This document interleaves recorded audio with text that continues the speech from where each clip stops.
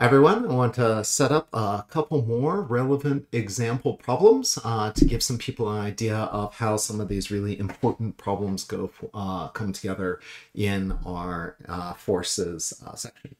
So in this scenario, we have a block of mass 1 on a frictionless surface, and it's suspended through the massless frictionless pulleys through a rope system to M2, which is suspended from a pulley.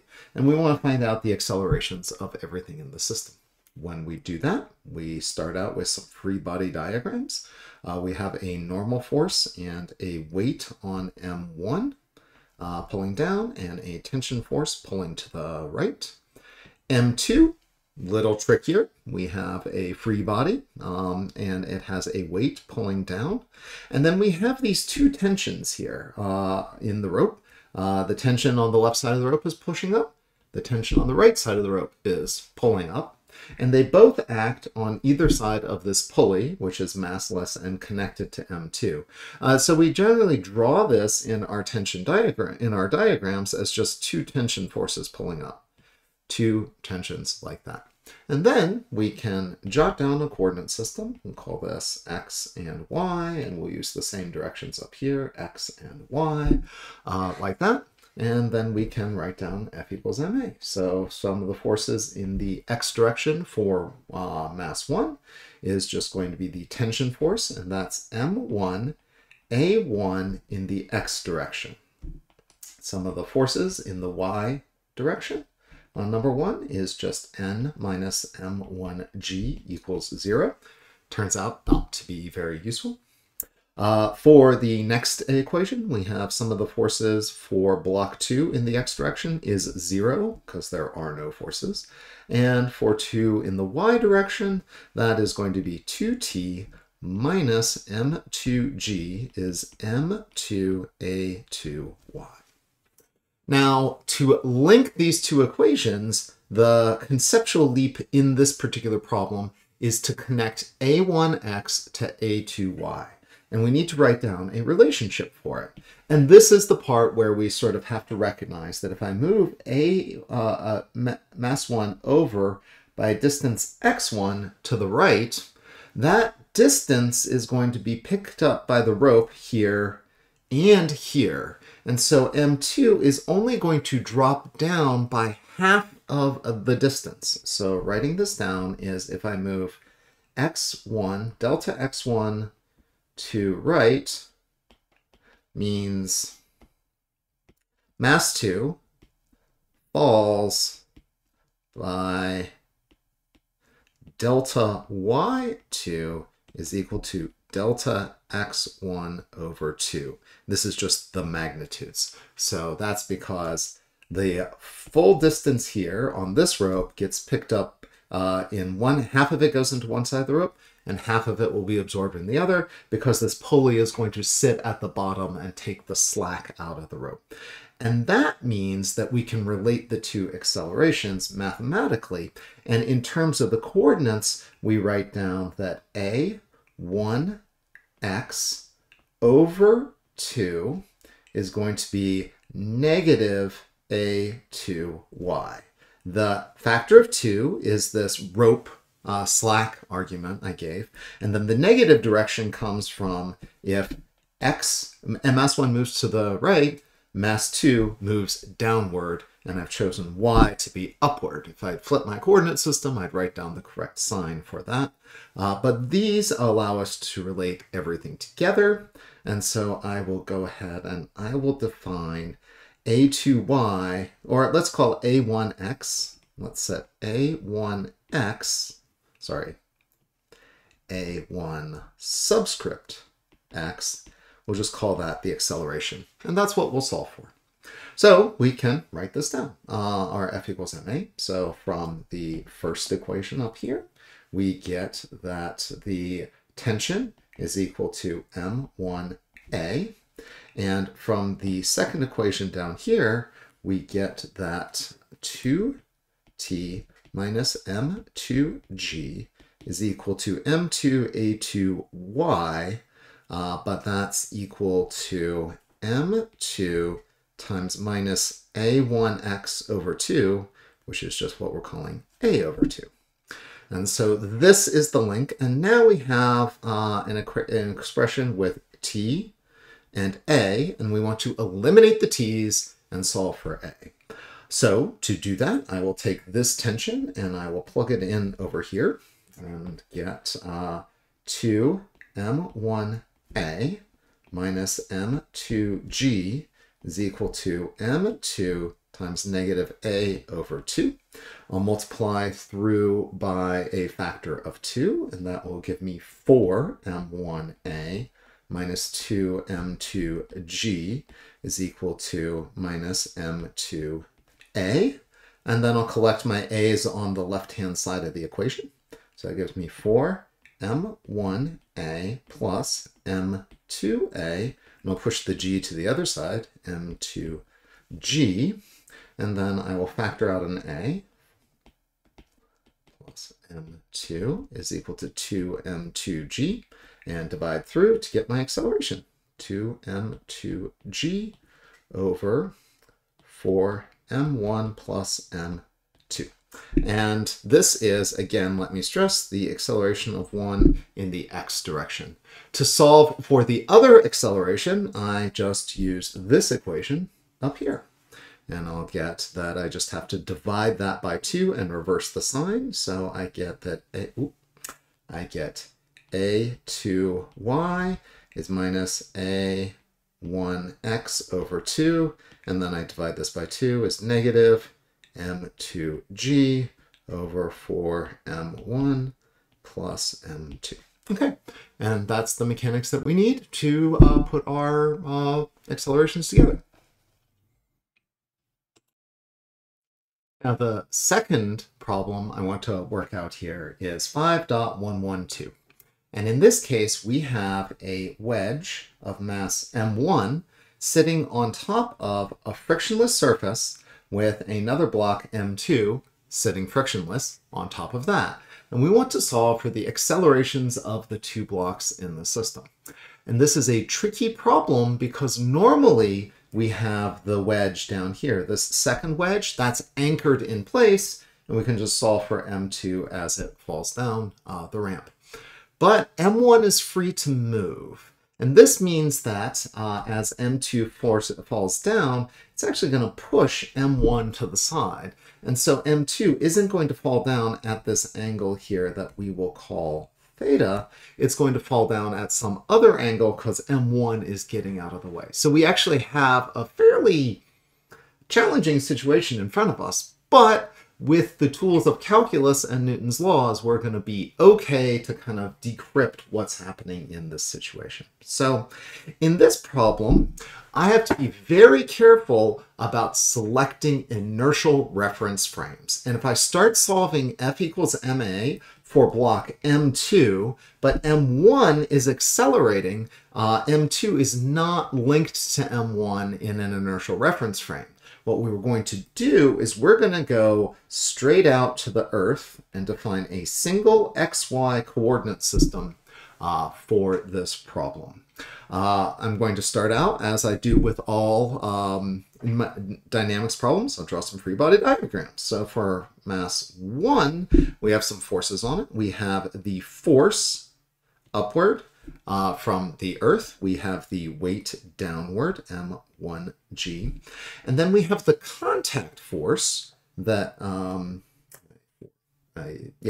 we have the contact force that is m2 pushing on it. So I'm going to call that is the force of block 2 on mass 1, or on block 1. So I'll call it F21, pushing down like that. It is a normal force, but because it is between two objects in the system, I'm just going to label it as such, as just the interaction between those two. Similarly, mass 2 is going to feel the equal and opposite force of it, F12 and M2g pushing downward. And so in terms of the coordinate systems here, we're going to have that this is an angle theta and this is an angle theta. given the coordinates right here. And then we can break things out into this coordinate system. We also, in this problem, have to define coordinates. So I am going to very carefully establish some x equals 0, y equals 0 coordinate point down here at the bottom of the ramp. And so then the position for block 1 is just going to be some distance from there measured over, we'll call that x1. So it's going to be x1 I hat. R2 is going to have some coordinate that is measured over to where the block is, and call that x2, and then up to its block here. And we will call that,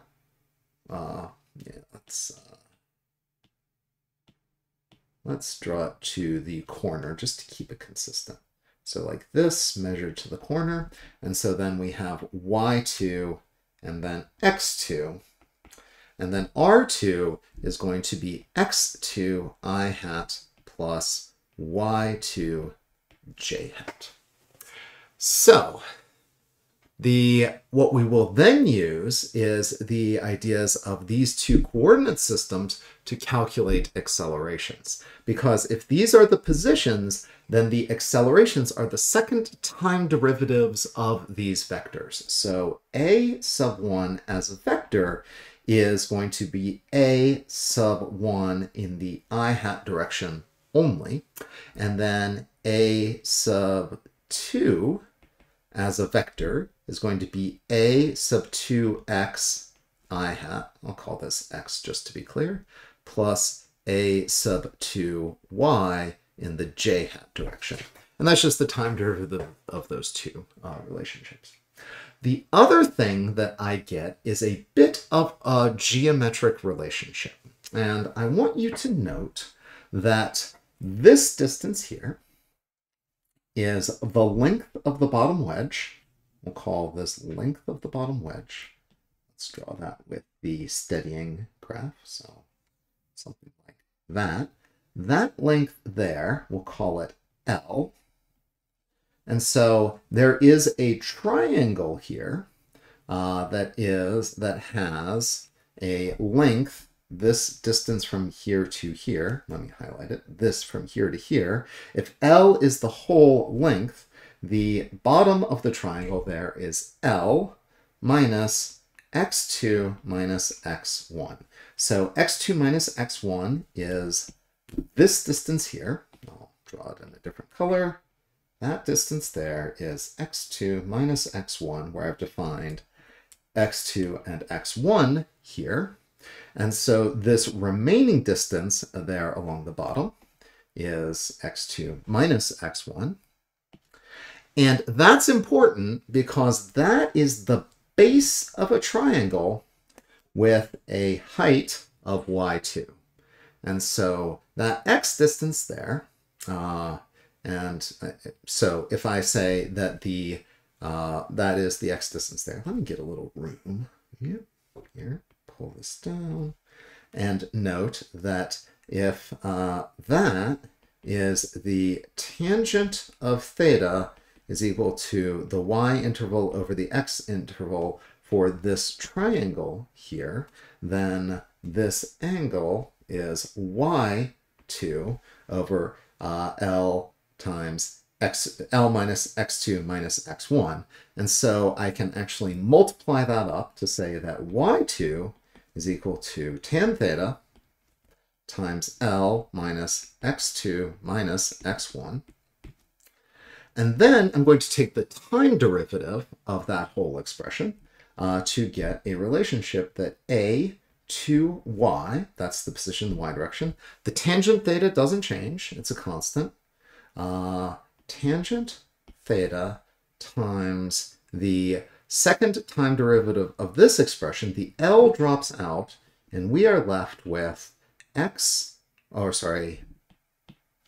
negative a sub x2 minus minus, distribute that in, plus a sub x1.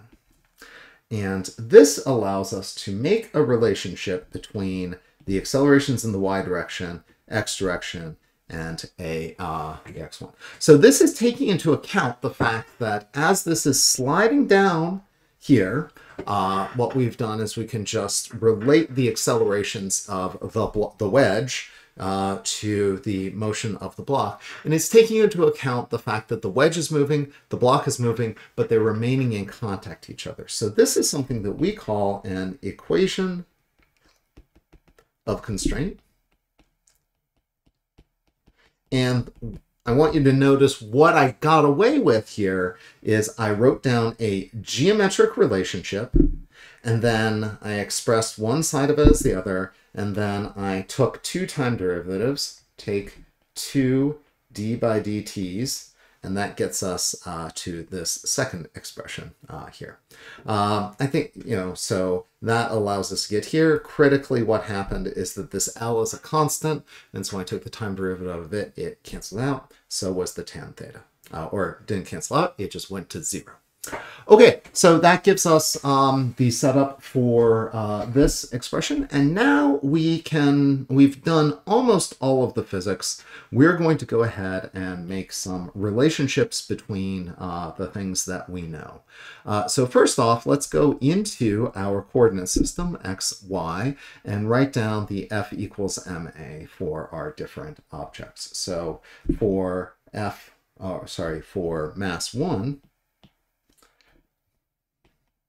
the sum of the forces in the x direction for 1 is just going to be the x component of the F21, the contact force. So it's just going to be F21 sine theta. So F21 sine theta in the negative direction, because we've pointed x in the positive direction going this way, so this component is pointed in the negative direction, so minus F21 sine theta is equal to M1A1 in the x direction. Some of the forces in the y direction turns out not to be really exciting, but it's going to be the normal force minus F21 cos theta minus M1G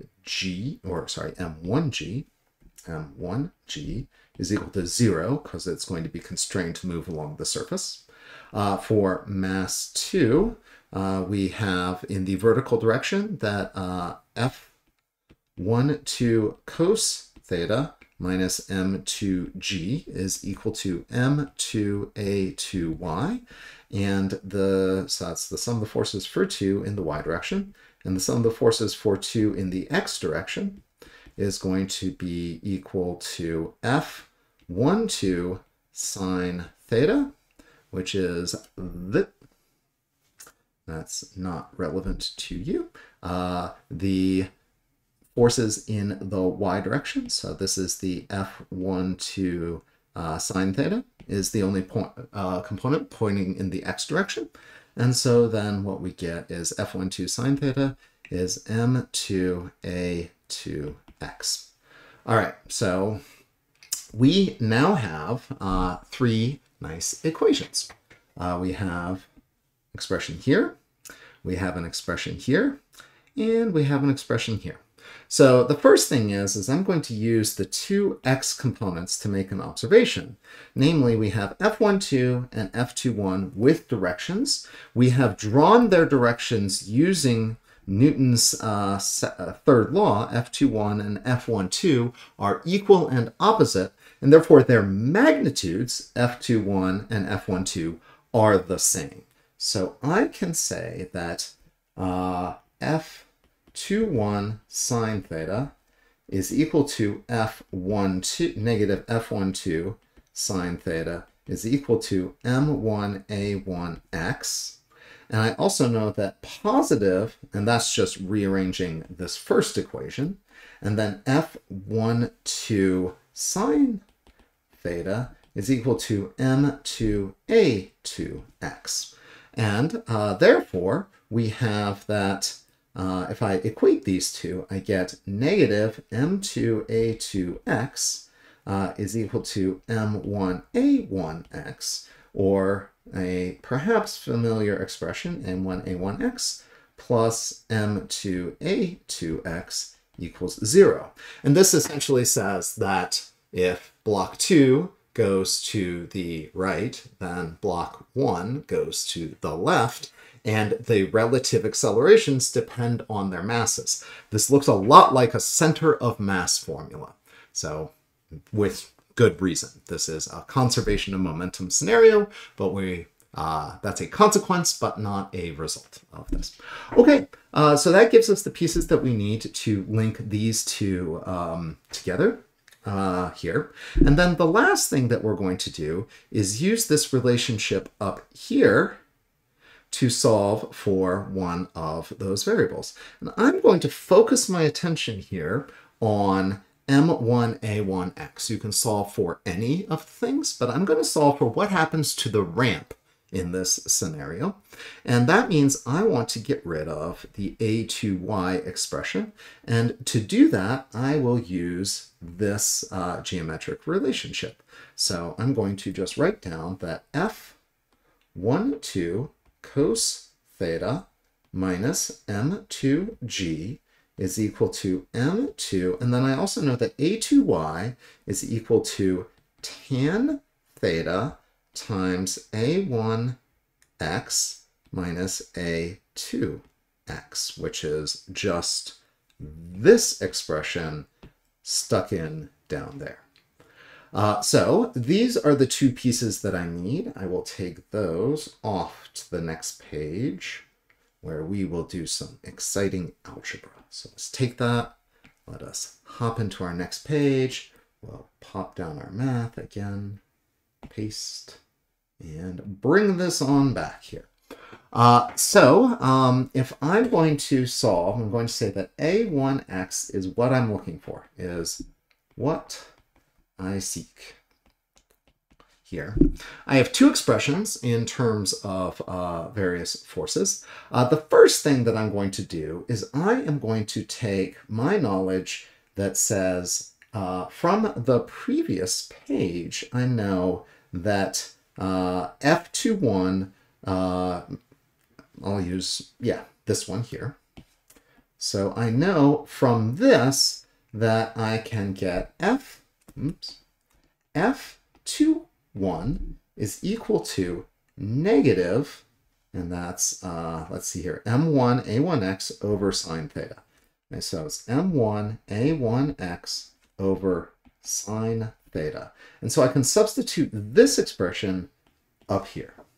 And that gives me that because F21 has the same magnitude as F12, so I get that that is minus m1 a1x over sine theta times cos theta minus m2g is equal to m2 tan theta, and then I get the difference in accelerations a1x minus a2x, but those I know I can replace a2x as minus m1 a1x over m2 is equal to a2x. And so I'll stick this in here, and this becomes a1x plus, so it's a negative sign and a minus sign, plus m1 a1x over m2. Ooh, we're getting close, because the only thing in this expression is a1x, and it's just all over but the algebra. So let's do that algebra. I'm going to multiply this m2 in. So I'm going to leave the tan theta out, and I'll subtract, I'll leave the tan theta out. Nah, let's throw the tan theta in as well. Tan theta times m2 a1x plus the m2 comes in, and I get m1 a1x tan theta. Ooh, very exciting.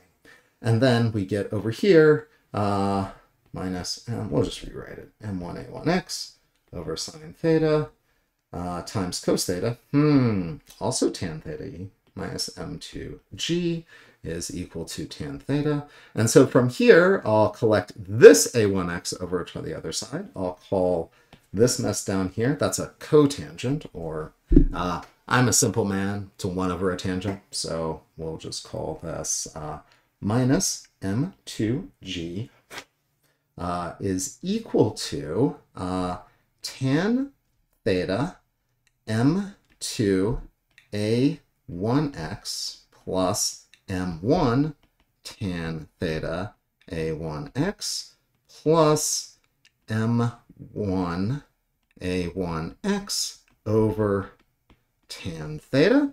Now let's pull out the a1x because that's what we're looking for. So this is minus m2g times a1x times, all together here, let's see here, m2 tan theta plus m1 tan theta plus m1 over tan theta.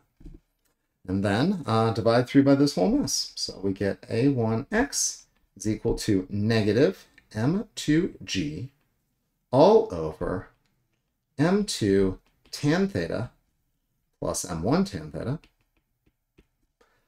plus m1 over tan theta. All right. Now, formally, we're done. No need to do anything else. But what we can do is tidy this up just a little bit. And I'm going to do that by multiplying through by sine theta cos theta on the top and on the bottom. Sine theta cos theta. And this is just sort of squinting at the trig identities. I realized this is something I can figure out. And the reason is that m1 a1x is equal to minus m2g sine theta cos theta, which is some sort of funky double angle thing, I believe. But when we multiply tangent theta by sine theta cos theta, the cos cancels the cos in the denominator, leaving me with a sine squared theta. So this is m1 plus m2 sine squared theta. And if I multiply this sine theta cos theta through, here, this cancels out the sign on the bottom, so that becomes plus m1 cos squared theta. And that gets me into the only trig identity I've ever learned, which is sine squared plus cos squared equals 1. So that is m1 sine squared theta plus m1 cos squared theta is equal to m1 plus m2 sine squared theta. And that's a cute little expression for what the ramp does. And I could then take this expression and go back into the previous to find out what the block does. Turns out it's a lot hairier in terms of trig, but this is the basic idea. It's negative. This kind of makes sense. Okay, everything is good. And it has the neat behavior that if m1 gets ultra huge and dominates m2, this whole expression will take a limit to 0, which makes sense. If the big ramp is massive, it won't actually move around much. So this gives us the setup that we need, and we could kind of carry it through from here. But I wanted to illustrate this because you needed to write down the constrained accelerations and use the Newton third law of forces, and then just a little bit of hairy algebra, kind of give you some guidance on some of the things that show up as we go through it. Anyways, hope that helps.